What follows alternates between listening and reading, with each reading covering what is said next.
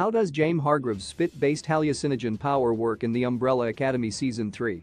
In the madcap universe of Netflix's The Umbrella Academy, based on the comic books by Gerard Way and Gabriel Ba, 43 children across the world are born with superpowers thanks to Sir Reginald Hargreaves' extraterrestrial marigolds.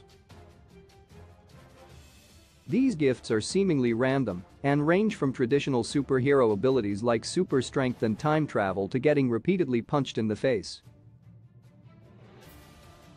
Before The Umbrella Academy Season 3, only the 7 original Hargreaves siblings and Lila Pitts were revealed from the 43, but thanks to some 1960s temporal shenanigans, the Sparrow timeline reveals 6 brand new Marigold kids.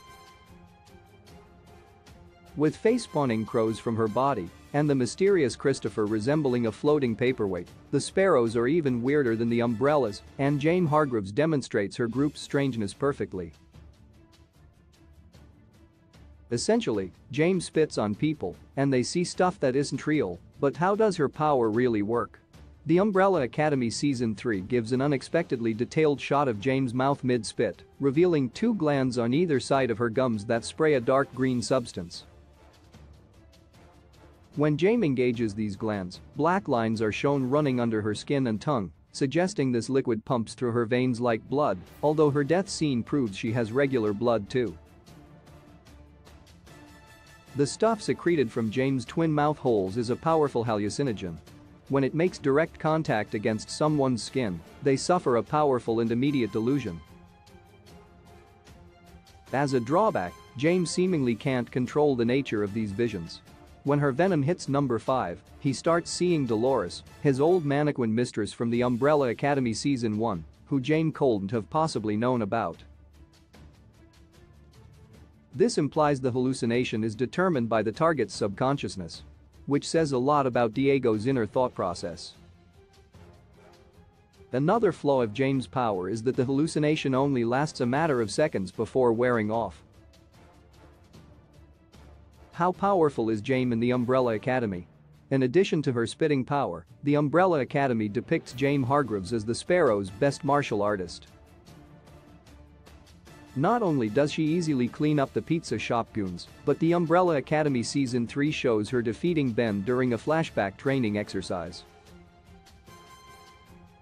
While Jayme might be useful in a fight, however, she's one of the least powerful Hargreaves siblings between both the Umbrellas and Sparrows.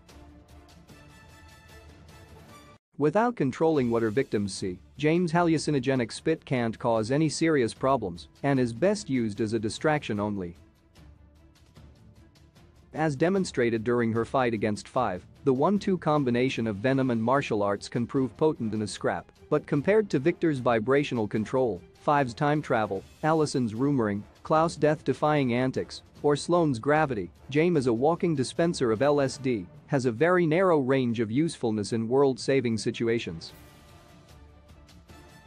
Jayme's The Umbrella Academy power is also less effective if the element of surprise has vanished. When Diego and Stan fight her in the supermarket and Diego knows what to expect, he avoids her venom pretty easily.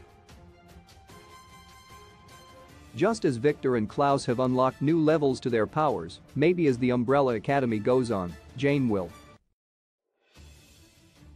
Wait, never mind.